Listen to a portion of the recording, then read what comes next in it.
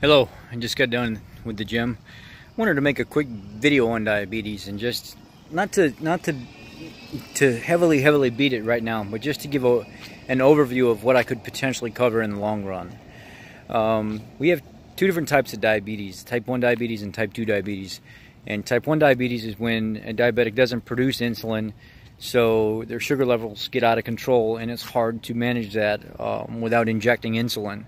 And then we have type 2 diabetics that are resistant to the insulin that they produce.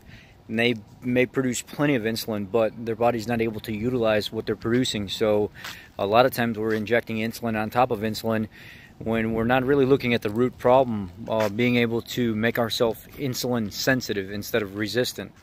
Type 2 diabetics can benefit from a ketogenic diet because it allows you to keep your blood sugar pretty stable on a low carbohydrate diet, because it's oftentimes diabetics don't gauge the amount of carbohydrates, or they don't want to gauge the amount of carbohydrates they're eating, so they don't know exactly how much insulin to inject, so they either over-inject or they don't inject enough, and it becomes a guessing game. Simplified lifestyle is key. Learning to stay away from a lot of processed foods, refined carbohydrates and sugar is key. This leaves your blood sugar substantially lower without a reaction that you have to fight for to figure out exactly how much insulin to inject each time. So type 2 diabetics, you get a lot of success from following a ketogenic protocol. A lot of people say, well, aren't you worried about ketoacidosis? Ketoacidosis is simply high blood sugar for extended periods of time and high ketones. If you manage your blood sugar with learning how to engage from a low carbohydrate diet, which is substantially easier, almost no guessing at all when it comes to ketogenics, because now you have a range, a much easier range to stick with. It's a very whole food based diet that's easy to engage. It's easy to keep yourself in a healthy state and not let those blood sugars get high, so you don't have to worry about ketoacidosis. Type 1 diabetics, they can spiral out of control at any given time with the amount of carbohydrates they eat, because they're not producing insulin at all. As where type 2 diabetics are just resistant to it, type 1 diabetics aren't producing it. It's like pancreatic insufficiency, basically. They're not producing the insulin to even do anything, so you have to inject insulin. So a ketogenic diet works better with type 1 diabetes because you're leaving yourself in a really good strict range. You can either be a strict keto person and say, I'm not allowing myself more than 20 carbohydrates per day, which I can set up a diet plan that's very easy ahead of time for my child, for me, for whatever reason it would be, and I know exactly how much insulin I may have to inject depending on my body's reaction to this. And if you get good enough at it and you're using the same type of carbohydrates and you keep yourself to the same type of foods over and over again, it almost takes the guesswork out of it completely. You're often going to hear people say that keto is not good for diabetics because blood sugar can spiral out of control, and if you have high ketones and high blood sugar, then you can put yourself in a ketoacidosis state. Well, the good thing about being on a ketogenic diet is you don't really have to worry about your blood sugar substantially spiraling out of control like you will on any other diet. You're not eating fructose, you're not eating refined carbs, you're not eating refined processed sugars and stuff like that. You're eating whole food, and it's very wholesome, good, hearty whole food.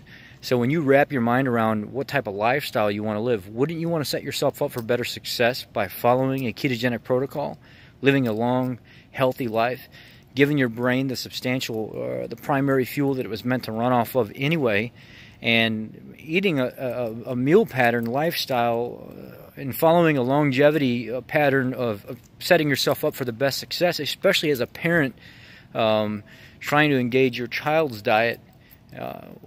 Why would you not set yourself up for better success and learn how this works? Make the counting and the tracking easier on yourself. There's a doctor, he's one of the best doctors I've ever seen. His name is Dr. Bernstein. He has a type 1 diabetic protocol. And there's a group exclusively on Facebook that follows his procedures, and they're very good. I mean, the whole families are on there. They all talk, they network, they manage with each other every single day, and they're phenomenal in what they do. They really stay on top of the game when it comes to type 1 diabetes, and there are a plethora of information. I mean, some of the best people that you're ever going to get information from.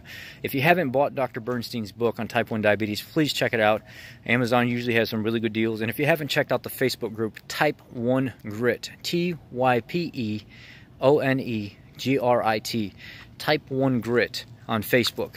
Go to your search box, type typeonegrit in there, and they're going to pop up. You might have to answer a few questions. Answer the questions the best that you can, and pull into the group. Ask your questions. They're very, very receptive. It's a family-oriented group, and doctors look at their group for information because that's how good they are.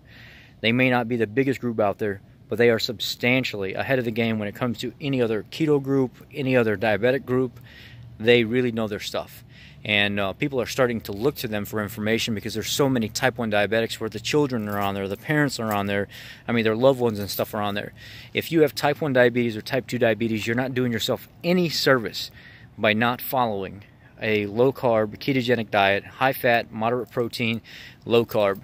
That's where it's at. It's the easiest to manage your blood sugar on that. It's the easiest to engage your health from a pancreatic insufficiency standpoint if you're type 1 diabetic. If you're type 2 diabetic, it's definitely a way for you to help yourself become more insulin sensitive so you can actually start utilizing the nutrients that's in the cell. If you have any questions, drop your questions in a link below. If you want me to find the type 1 group link and post it, actually I'll do that anyway. I'll post their link in the description box under this video on the right side above the bell, which when you watch this video you're going to go ahead and click subscribe, and you're going to hit the little bell, and then above that there's a little drop down box, and I'm going to put my link for my Patreon, my Facebook, my private Facebook groups and stuff inside that, and I'm going to put Type 1 Grit's link in there. You're going to find so much information from them, and if you really want help, you will check out that group. I'm 100% convinced of the last 15 years of me doing this and traveling publicly, speaking now at libraries and stuff like that, and going into people's homes privately, showing them how to cook and doing what I do for free. I charge nothing. I'm blessed in my life. God has been good to me. I'm a Christian. I know some of you don't want to hear that, but it's the truth. So I do what I do for free. If people donate to my Patreon, if people give a few extra dollars here and there to help support me, that's fine. But if not, I still am blessed, and it makes no difference. My journey still continues to educate and empower people as much as I possibly can. Thank you guys. Thanks for being here. Thanks for supporting me. God bless and have a great night.